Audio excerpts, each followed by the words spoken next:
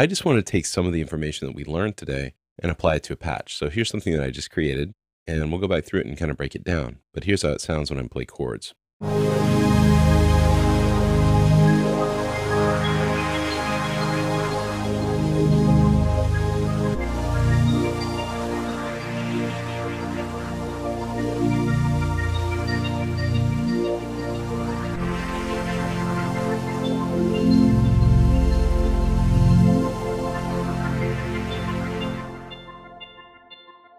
Okay, let's break this down a little bit. So starting with source A, in source A I have a very simple sine wave, and I'm using an arpeggiator on it.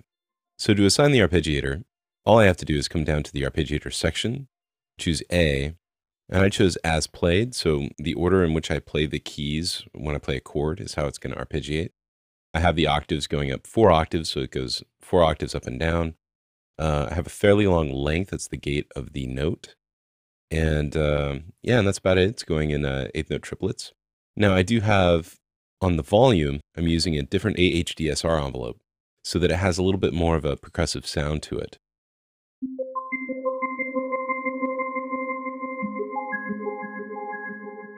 I'm also applying pan using LFO3. It's just a very simple sine wave. It's not bipolar. And then on the tuning, I have an ultra high frequency LFO that's just doing ever so slightly detuning it as it's moving around. This position value isn't really needed, but it's a leftover from when I was programming the synth. And honestly, it's not messing anything up, so I'm not going to mess with it.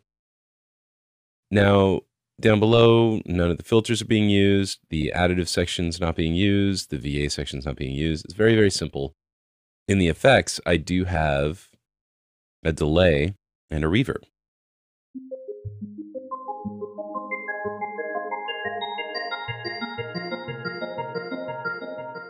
So I just kind of love how they add together over time. It ends up just getting richer and richer as you play. So that's the basics on source A. Now if we go to source B, I'm using a sawtooth pad where I've got a very large number of unison going on. So it's copying the sound 11 times and then I'm detuning it.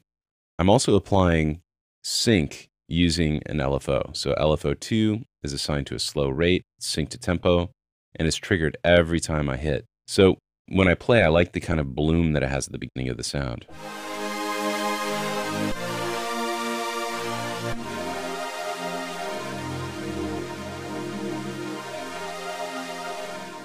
And when I hold it down, you can hear that it repeats. And I really like that tonality, and I like the sort of richness of it. There are no effects on it. I'm not really routing it out to anything. But it doesn't need it, because this is basically sort of the main pad sound that's going on. After that, I incorporated a sample and used additive processing on it. It's a single female vocal sample.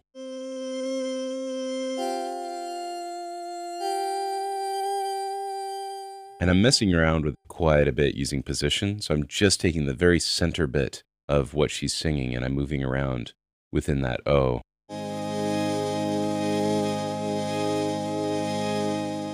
And it gives me an almost bizarre organish tone that I really like a lot.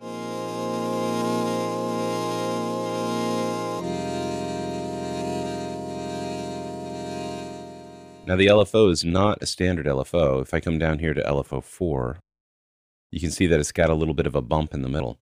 So I'm keeping it kind of imperfect, and I like the kind of glitchiness that it has.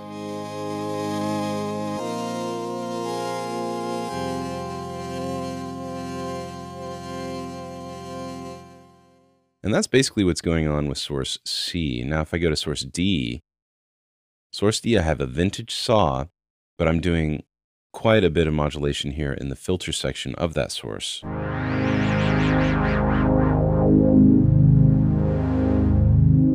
Now I have them set up parallel, which I haven't done yet.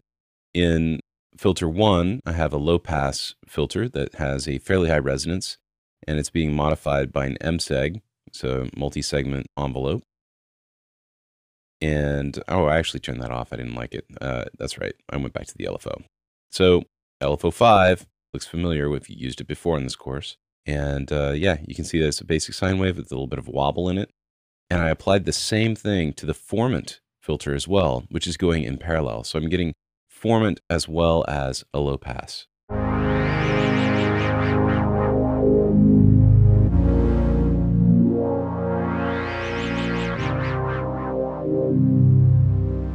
Notice I don't have it set up to trigger, so basically wherever I catch it is where I catch it. And then the culmination of all these together, I think, makes a nice, rich sound.